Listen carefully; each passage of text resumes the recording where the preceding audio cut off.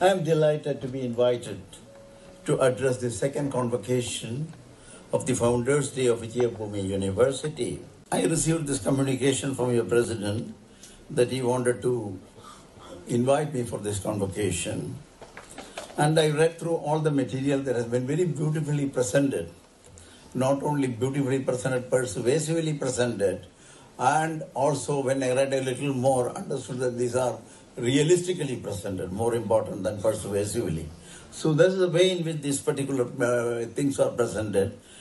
I saw that there were a lot of things as a culture, as a practice, as a process that you have developed over years, which has brought you together to a university, a system like this, a university system, and which really provides the fundamentals of what we have written down in the national education policy.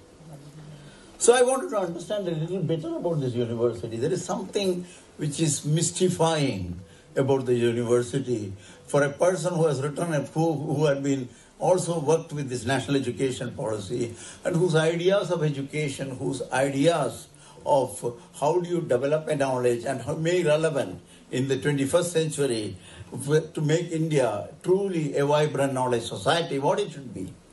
So I wanted to know how this university is pursuing this aspect of the educational principle which you have enunciated in the national education policy.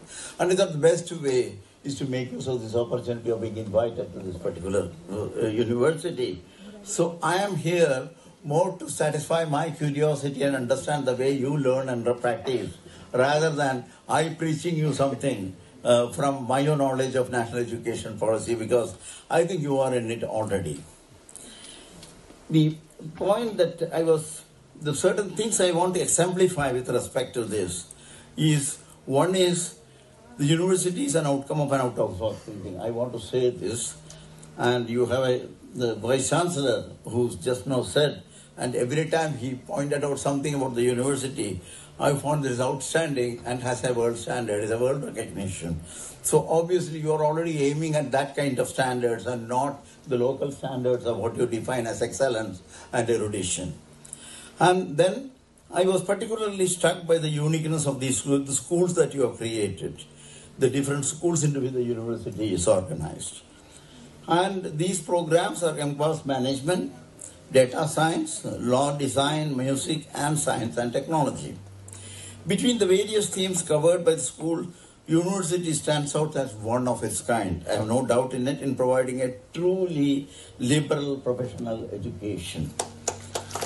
I would confess, I was so attracted to come over here to see for myself and interact with the management and the academics about this vision, mission,